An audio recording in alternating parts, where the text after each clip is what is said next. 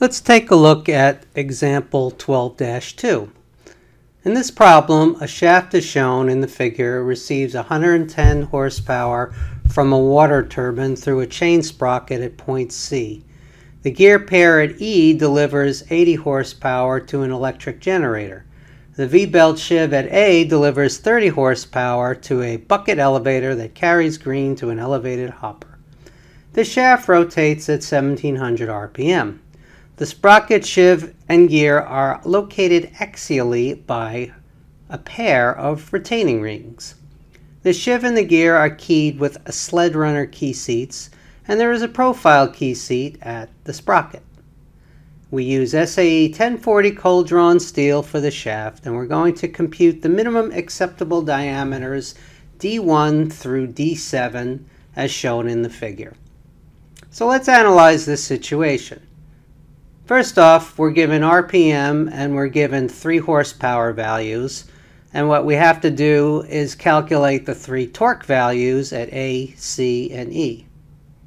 The torque comes in at C in the middle of the shaft, and it's distributed to the left at A and to the right at E, which means that there will be torque present at all the locations in the shaft.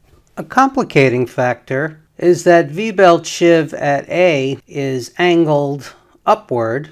You see in the bottom diagram it's oriented at 60 degrees to the axis. And that means that when you go to calculate what the horizontal and vertical forces are, you're going to be using sines and cosines of that 60-degree angle to first calculate the bending force from the V-belt pulley and then resolve them into X and Y directions. Same holds true for the chain sprocket. You're going to calculate the bending force on the shaft to the chain sprocket, but then that one's pitched at a 40-degree angle. It's going down in the picture, and you're going to have to resolve the force into the X and Y components. Now we turn to gear E and gear Q. The shaft shown holds sheave A, sprocket C, and gear E, but it doesn't hold gear Q. So we have to establish, is this an action case or a reaction case? Well, the problem says that gear E is driving gear Q, which means it's a reaction case.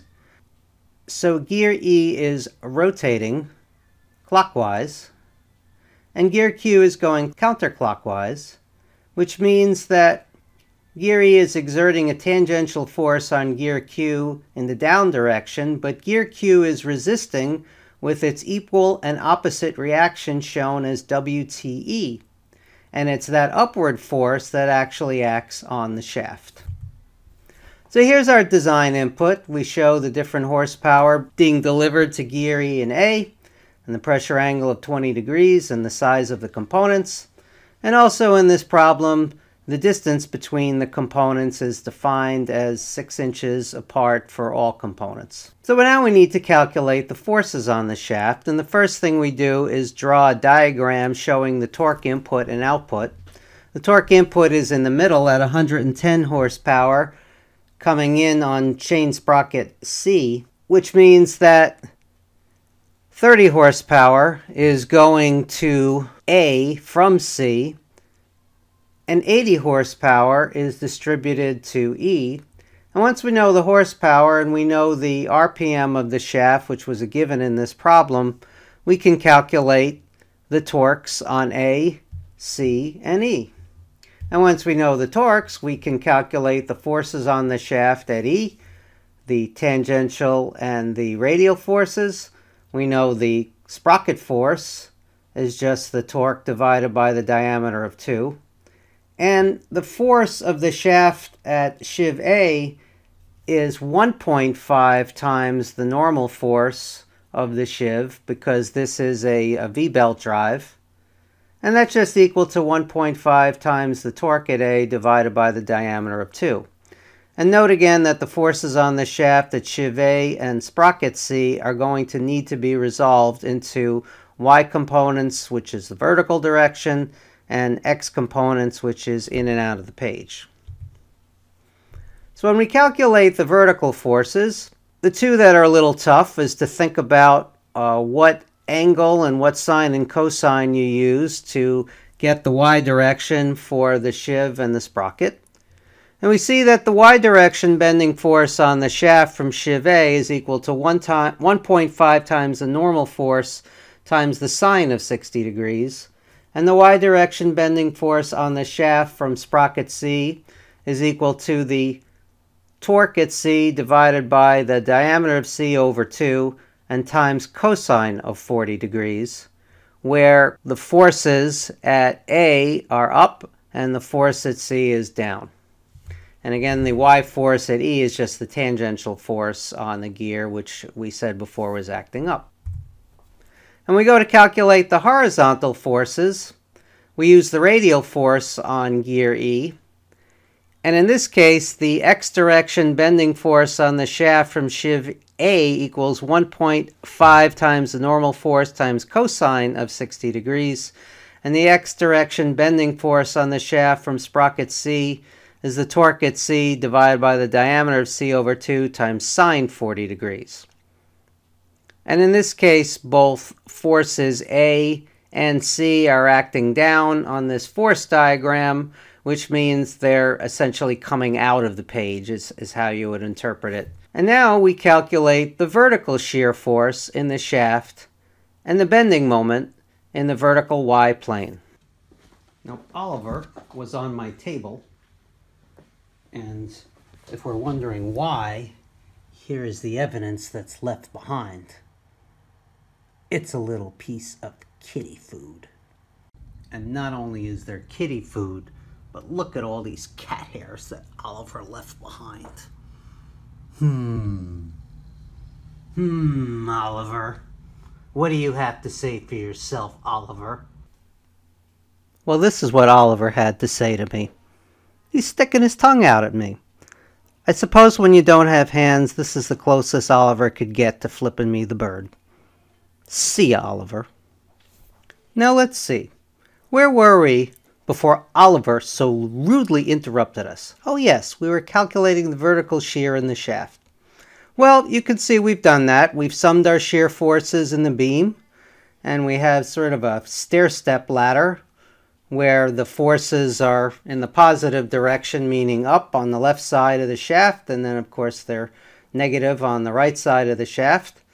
And the bending moment curve looks almost like a perfect triangle, where the peak y bending moment is right at point C, which was where the power comes in from the sprocket. And we don't have such a quite even picture in the shaft for the horizontal forces. It's more of a stair step, up, down, and that's because of the location of the forces and the fairly evenness of all these forces in the x direction. And the bending moment kind of goes the same. The numbers tend to be smaller than in the y direction. In fact, the moment comes to near zero when you're in the x direction in the middle of the shaft at that sprocket. And when we combine these moments, and we have to combine the moments at B, C, and D, we see that the bending moment in the shaft is peaked out right down in the middle, and because the bending moments in the horizontal plane tend to be fairly low compared to the ones in the vertical plane, the numbers we get are fairly close to the moment in the vertical plane. And now we summarize our forces on the shaft and show you all the equations we've used to get this far. And the key issue again is that we've also solved for the upward y forces and the outward x forces in the bearings D and B, which we're going to have to use later when we figure out the critical diameters at different points in the shaft. Now let's start stepping through the shaft and calculating the minimum diameters. And we'll start at the left end at location of sheave A, where the moment is 0. We do have 1,112 pound-inches of torque at this end, and we do have 2 ring grooves. Now, if you look at our equation 1224, with the moment being 0, KT drops out of the equation, so we don't use KT equals 3. But we do have the fact that when we calculate this diameter D1 of 0.65 inches, we're still calculating it at the base of the ring groove. And so we do need to increase this diameter by 6% and get D1 equal to 0.69 inches. And here's our spreadsheet doing the calculation. And again, those two ring grooves keep that sheave from moving left or right. Not due to the forces on the sheave, but possibly due to other types of vibration in the shaft. Now, diameter D2 at point B requires a fillet radius for the bearing seat where D2 meets D3. And this location has 1,112 pound-inches of torque, but it also has the calculated moment of 3,339 pound-inches. And because we have that fillet radius, we're using KT equal to 1.5. Again, using equation 1224, we get D2 equals 1.7 inches. And here's our calculation for D2.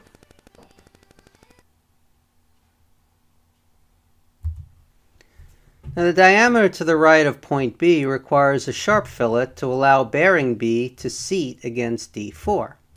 And at that location, we do have torque and moment, and we assign a value of KT equal to 2.5. And not surprisingly, the diameter D3 with the torque and the moment in there will be larger than D2, and we get 2.02 inches for that diameter D3. And here's our calculation. Now you can see the moment values are getting large, and we still have our torque. And we are using a stress concentration factor KT equal to 2.5. The diameter D4 at point C requires two ring grooves to keep the sprocket C from moving axially. This is a similar situation to what we had at point A. And we do have our highest torque levels and our highest moment levels in this shaft, and KT equals 3.0. So we would expect that the diameter at D4 would be quite large, and it turns out to be 2.57 inches. That's after applying our ring groove factor of 1.06.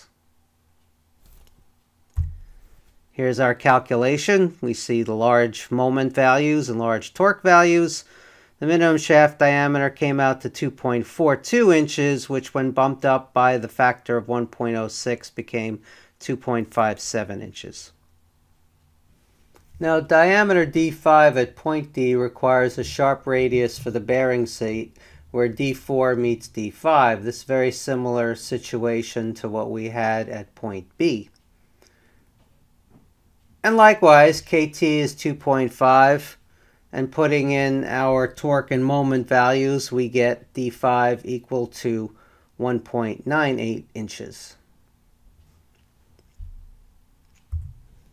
And here's our calculation for D5.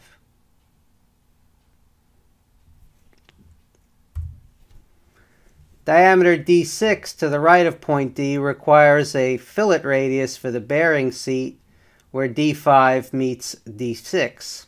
So this was also a similar situation to what we had at point B.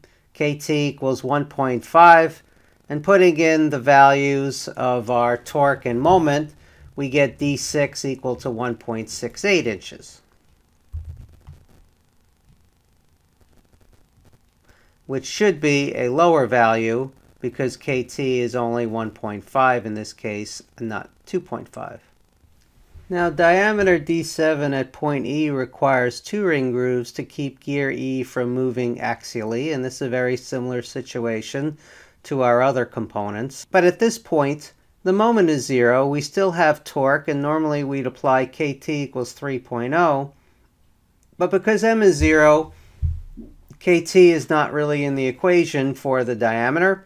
And so we get a much smaller diameter of D7 equal 0.96. And here's our calculation of D7, where we see that the moment is 0. The shaft diameters are sometimes rounded up to even fractions for ease of buying raw material. And here is just showing you based on some of these minimum diameters, what someone might take a look at this shaft and round it up. You can see that at a minimum you're going to be buying a shaft that has to have a 2.57 diameter in it. And so in this case, if you round it up to 2 3/4, that would be more likely what you could purchase as round stock and then machine it down to the 2.57. And shaft diameters are sometimes rounded up to even fractions for ease of machining. And so in this case, we decided to make diameters D1, D2, D6, and D7 the same in order to minimize the machining, and it does provide a little extra safety factor at the ring grooves. And the bore sizes would have to be checked against the load ratings of the bearings, so you really can't just do this arbitrarily. You can only round up diameters case by case. You also have to get the diameters right in order to purchase standard ring grooves. And so you have to use a lot of judgment here. And to understand that better, let's just take a look at some of the way we size the diameters the same. You can see we made D1, D2, D6, and D7 all of the same at 1 3/4. And what that would do is minimize the time that it takes to machine down the shaft, because if you're starting at a 2 3/4 diameter shaft and you got to get all the way down to 0.69, that's going to take a lot of time, which means the part's going to be very expensive. Let's take a look at example problem 12-3. In this problem, a worm gear is mounted at the right side of the shaft, as shown below. The gear delivers 6.68 horsepower to the shaft at a speed of 101 RPM. The other parameters are shown here in the diagram. Because this example was used as problem 10-9 back when we studied worm gears in Chapter 10, we've already calculated the forces on the worm gear shown in the lower right hand corner. And we've already analyzed the forces, showing that the worm gear does have 3 forces. Given off, it's got the radial force, it's got its tangential force, and it does have an axial force. The torque flows in this problem from the gear, which is driven by a worm that you don't see, through bearing C, and then out the chain sprocket the other side, so that bearing A does not see any torque or any moment. Here's all the input variables. They're all the same as in Chapter 10's example. And when we analyze the forces, we see that the shaft holds gear D and sprocket B. It does not hold the worm that drives a gear D. And there is an axial force on the shaft due to the axial force in the worm gear, but we're only going to account for the moment from that axial force where it produces a moment on the shaft with a lever arm of 4.33 inches. We will not be accounting for the actual force that is along the axis of the shaft, because that compressive force is very, very small compared to what a shaft this large can support without deflecting. Now the force on the shaft due to sprocket B is going to be all in the X direction, in and out of the page.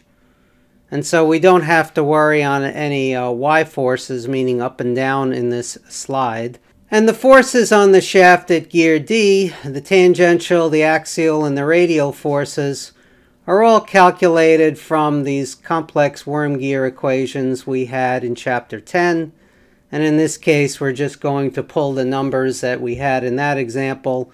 The tangential force is 962 pounds, the radial force is 352, and the axial force is 265 pounds. When we calculate the vertical forces, we see that the chain sprocket does not contribute at all, because all of its force is in and out of the page. And the radial force on the gear, 352 pounds, is what's shown in acting down in the Y direction. And the axial force, again, creates the moment, but we're not going to account for its force. And the moment, again, is the axial force, 265 pounds times 4.33 inches. And when we look at the horizontal direction, we have the sprocket chain force of 1,242 pounds acting down, which is really out of the page in the way we've defined this. And we include the tangential direction force on gear D, in this case acting out of the page, but shown in this free body diagram as acting down. And when we calculate the vertical shear in the shaft and the bending moment in the shaft, we find that the forces are fairly low, most because the sprocket didn't have any forces. And the only place we really have significant moment in the shaft is where the worm gear is located on the right-hand side. When we calculate the horizontal shear force, on the other hand, the numbers are rather large. You go all the way from 962 pounds to minus 735 pounds. And as a result of that, the moments are very large in this shaft in the x direction. Moment being 0 at points A and D, because those are the free ends of the shaft. And when we combine the moments in the shaft, we have some fairly large numbers, mostly dominated by the moments in the x direction. And here's a summary of not only some forces, but on this page we're showing you the same numbers that we had, and torques and pitch line velocities and such from Chapter 10. And in this slide we're summarizing for you solely the forces and how we got all these numbers in the shaft. And just like in prior problems, the forces in X and Y on the bearings and the moments are going to be what we use in order to calculate the minimum shaft diameter. And as before, we step through the shaft of all locations, calculate the shaft diameter using the various formulas we have here in Chapter 12. And starting at the left, location of bearing A, torque and moment are both 0 at this location, and so we use our equation d for diameter equals square root of 2.94 kT times v, which is the shear, times safety factor numbers, and divided by s prime n. And we get that the diameter is 0.588 inches. Kt is 2.5 because we have to have a bearing A mount on the shaft with a sharp fillet, just like the way it mounted as a press fit in the prior two examples. And here's the summation for how we calculated diameter D1. Diameter D2 at point B requires 2 rings to mount the chain sprocket. This will keep that chain sprocket from moving left and right. And we did have a torque of 4,168 pound-inches at this location, and a moment of 2,543 pound-inches. Kt equals 3.0 for bending because of the existence of the ring grooves. We calculate the diameter D2 at the base of the groove at 1.93 inches, and when we add our 6% factor, we see that the majority of D2 will be sized for 2.05 inches. Here's our summary for the calculation of D2. Diameter D3 at point C and to the right has a sharp fillet for the bearing seat, and that gives us Kt for 2.5. It had the largest torques and moments, and so it gets a diameter D3 of 2.26.